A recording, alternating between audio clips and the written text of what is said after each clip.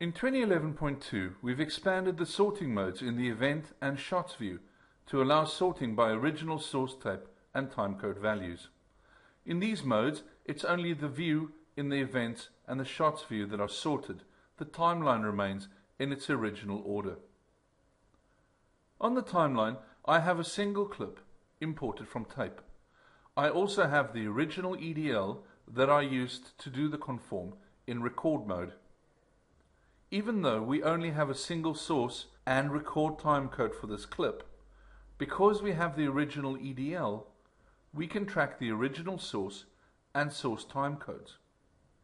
You will notice that there is a new button in the events view as well as the shots view. This will allow you to sort the clips in the order that you would like.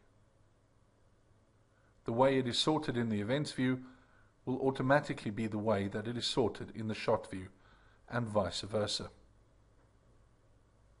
Once I've sorted my shots in the way that I would like, I have to go to the shot view, and from there on I can use previous or next on my keyboard or on my panels to move from shot to shot. There is also a new button that will allow me to lock to a selected shot. This allows me to choose one shot that has a grade that I want to use and to easily recall those grades to multiple shots as I move through the timeline. I can also use the shots view to easily create groups for grading at a later stage.